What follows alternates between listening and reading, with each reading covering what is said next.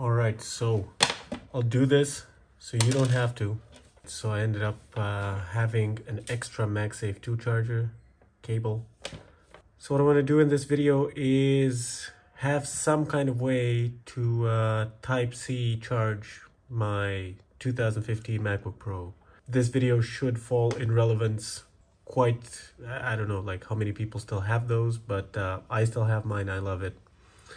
And yeah, it would be useful to be able to carry this around and just piggyback off of everyone's Type-C chargers, phone, laptop, or otherwise. So this is why I'm doing this. Well, it's not what I'm doing this. I'm doing this because I have this and I have to do something with it. And I'm not going to throw it away. So this is a YZX Studio, as far as I know, Type-C charger, Type-C trigger, sorry. It's using what seems to be an intercell part. I'll put the data sheet up on the right side if I find it.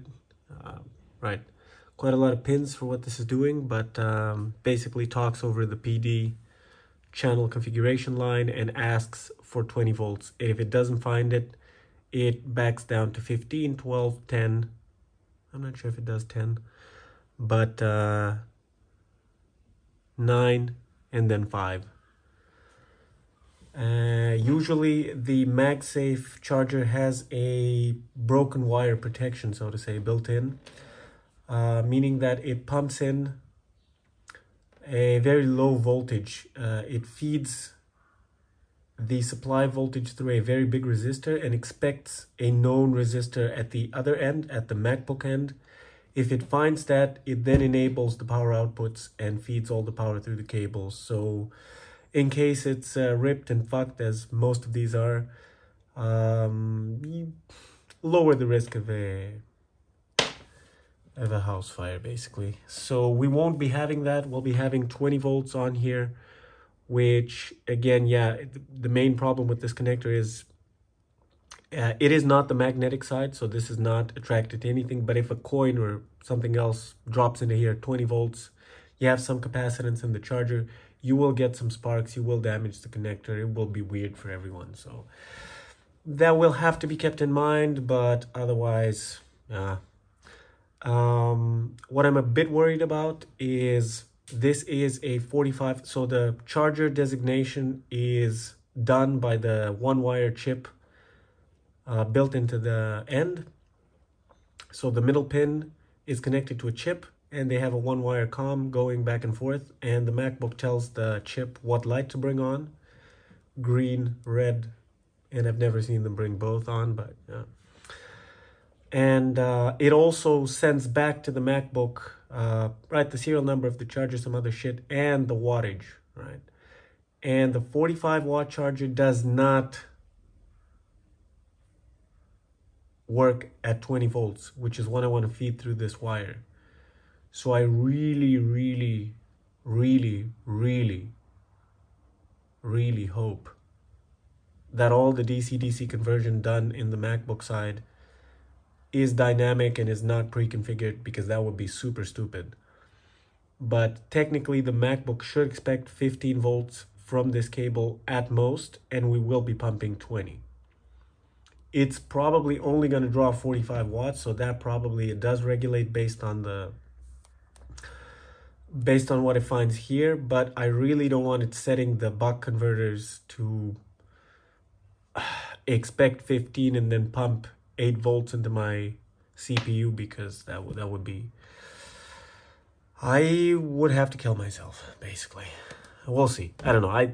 There's no information about this online. Some people did this with 12 volts, but that's, I don't know, that's weak shit. We can get 20 out of these. So without further ado, I think I will,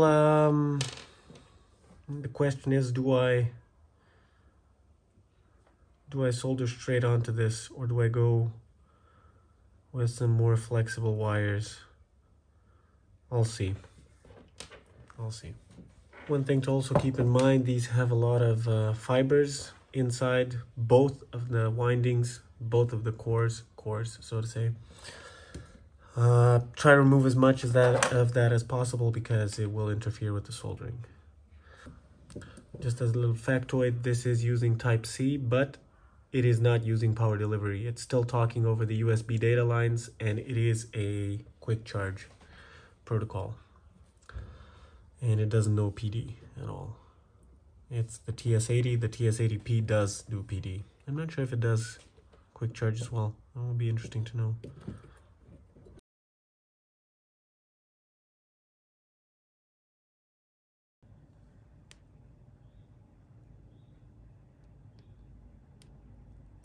I really don't like these DACs poking out. One quick note, the transparent heat shrink likes way higher temperatures. So I'm usually using transparent crap and I'm blowing it at 200. So really seems to like temperatures that are kind of double the colored stuff. The colored stuff I usually blow at 100, but for short bursts it works to just use 200 as well. And so negative goes to the shield, and we'll measure it. It's supposed to be the ones on the outside that are negative, so, and the case is also negative, so that's fine. They've minimized the contact area between positive and negative. I'm thinking of just doing this, to be very honest. I've been thinking about this for 10 minutes by now. I think I can just do it. I really don't see why I wouldn't. Yeah, I'm just gonna bring a zip tie and tie this down.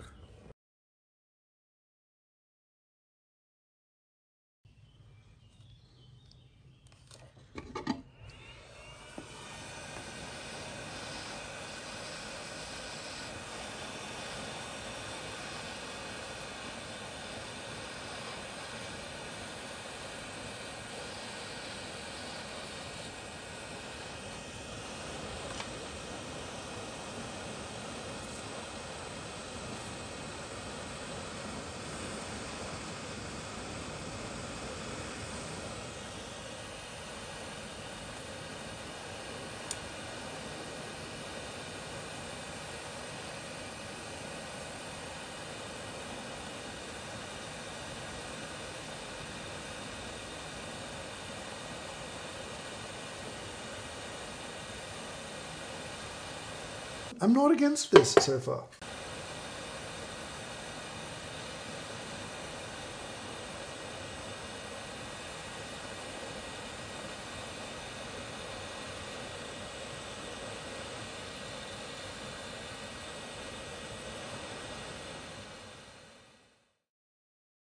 Okay, so this would be the final product. The heat shrink isn't really perfect, but I mean it gets the message across that this is some DIY crap that Daria made in May 2022. So I don't know.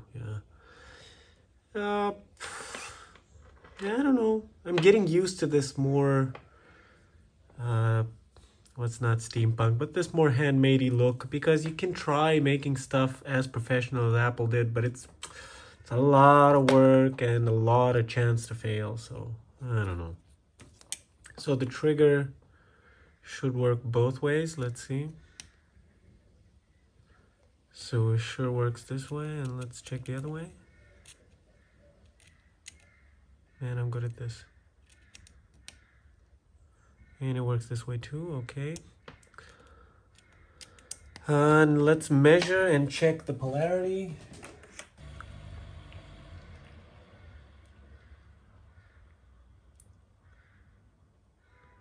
So 20 on this pin, 20 on this pin, and 0 on the outside. And I'm not sure what we can see in the middle ones. Alright. Yeah, but these are close to the 20, so they should be tolerant to seeing 20 volts. Pretty nice. Some Zener arrangement. Alright, let's bring the Mac, and then we'll be done. Alright.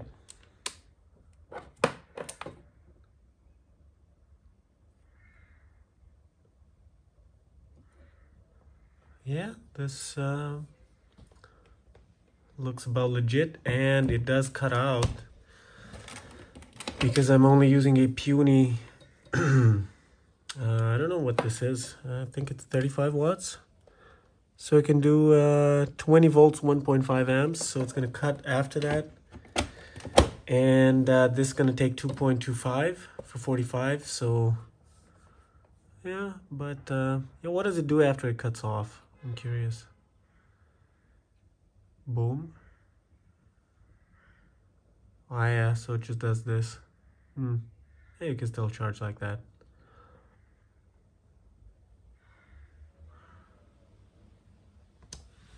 Yeah, so this is a good result, I'd say. Has its limitations, but adds quite a bit of flexibility. So I'll for sure be lugging this around from now on in the case of my MacBook. But yeah, that's been it. Have a good one.